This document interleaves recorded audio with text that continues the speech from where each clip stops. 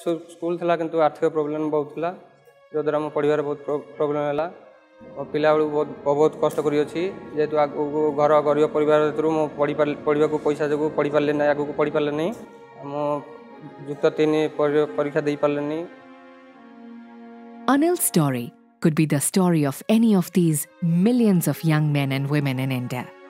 Forced to discontinue their education due to poverty, they are unable to acquire new skills.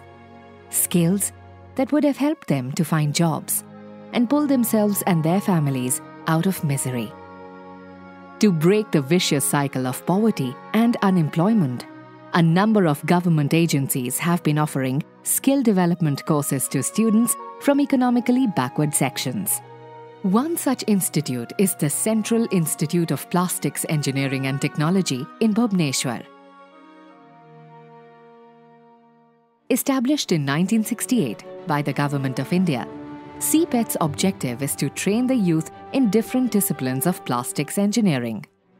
To ensure deserving students like Anil get a chance to learn new skills at CPET, Infosys Foundation offered to sponsor their training for the Plastics Processing Machine Operator course, a residential technical skill development program. A child who is a 10th class fail or 12th class fail, normally they remain unemployed because the opportunities are very less.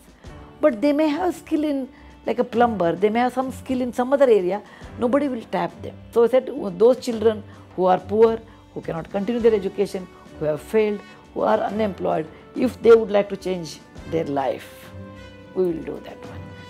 In March 2015, with the help of Akanksha, Infosys Bhubaneswar's CSR team, Infosys Foundation selected 60 students from 215 applicants for the first batch of trainees.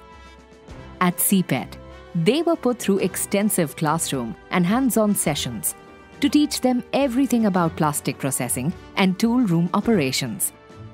The students were also given soft skills training and basic computer education. In September 2015, this group concluded its training with a remarkable 100% placement record. Students found jobs with some of the leading manufacturing companies in India. Encouraged by the results of the first batch, Infosys Foundation offered to sponsor the training of an additional 240 students. Anil, who is among these students, is now confident of a better future.